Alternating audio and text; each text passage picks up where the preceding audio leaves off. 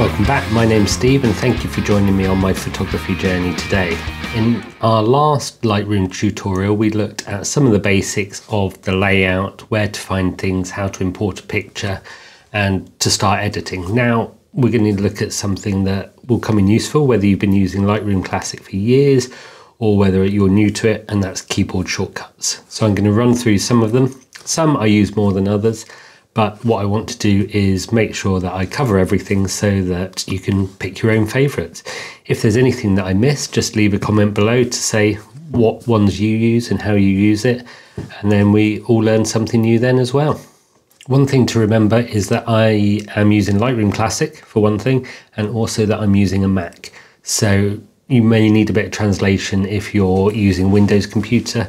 Generally speaking, Command is Control, and the other one is Option is Alt on a Windows computer. Everything else is roughly the same, so just bear that in mind when you're looking at these. And what I'll do is pop chapter markers down below to make sure that you can easily skip around if you need to and find what's interesting for you. So the first thing that I'm going to look at is moving between the different modules. We looked at these, so library, develop and so on, and how to get between them when you're using Lightroom. So let's jump into it.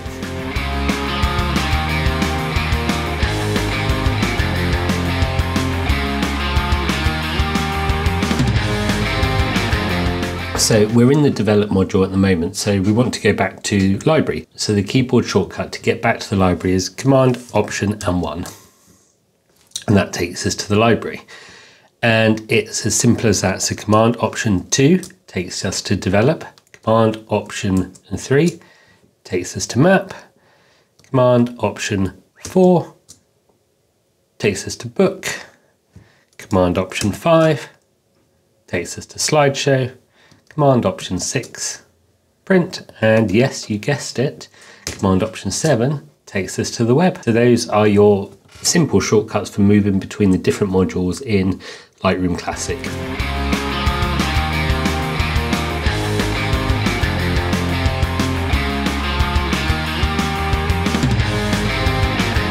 So now that we're back into our library view, we can look at some of the different ways that we can change the view of what we're looking at in here.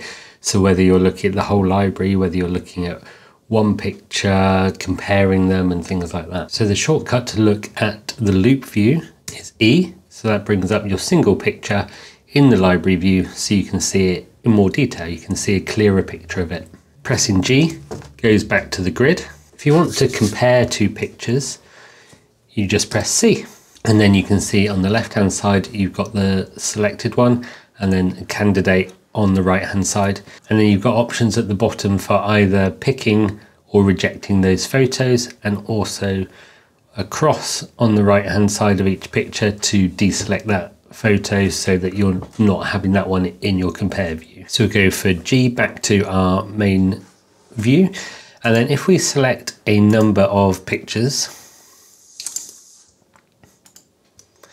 then we can press N to enter survey mode, which is similar to compare but with more options. So you can look at the different pictures that you've taken, maybe of the same view but with different exposures, and then you can choose ones that you want to keep or not keep. As usual, you've got the pick or reject options, as well as giving them star ratings and then getting rid of them from this compare view. And then again G to go back to the main library view. So let's select a picture that we want to edit next. So let's choose this one, and then we'll press D to take us into the develop module. And that takes that one picture from the library into the develop module so that you can do your editing on it.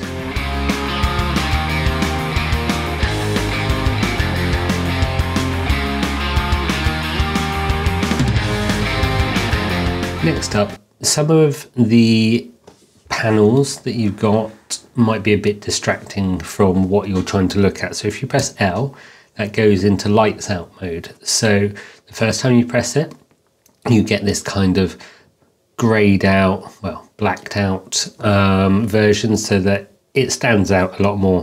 If you press it again, it goes completely black except for the picture with a slight white border around it, and pressing L again brings you back to the normal view. If you press Shift and L, it does it in the other direction. So you can just go between the two different views if you want to, backwards and forwards, rather than having to go through all three of them at once. Now that may not be enough. You may want to see your picture slightly bigger and get a bit more information on it. So press F and that gives it to you in full screen. F again takes you back to the normal view. As well as that completely full screen viewing mode, we've also got the option to view everything in full screen. What we can do is use the full extent of our monitor by pressing Command, Shift and F, and that enters full screen mode. So this is slightly different in that you can still use your panels at the side. So on the right hand side you have got your controls for all of your editing. On the left hand side you've got all of your presets. And at the bottom you still have your other pictures so that you can look through those as well and select a different one maybe. Pressing Command, Shift and F again takes you back into the normal mode. As you can see at the moment we don't have any information about what this photo is on the screen. So you can sometimes get it up here. How do you do that? If you press the I button, it comes up with the information. There's different options as to how much information that you show. So as you can see, this one's got the name of the picture, when it was taken and the size of it. If you press I again, it gives you more information about the actual camera settings when this picture was taken. So this was at 100th of a second at f6.3 ISO 100 with my 200mm, well, my 24 to 200mm lens at 200mm. Again, pressing I will get rid of that so that you can either see it or not see it depending on what you want.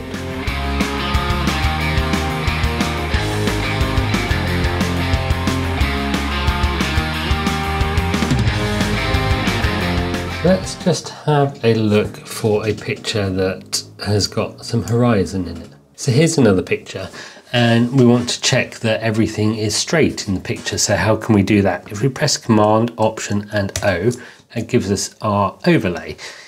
You can then press Command and drag from the center there to move it around. So you've got a vertical reference line and a horizontal reference line. So we can use that to check. So the edge of the chair there is looking relatively straight actually.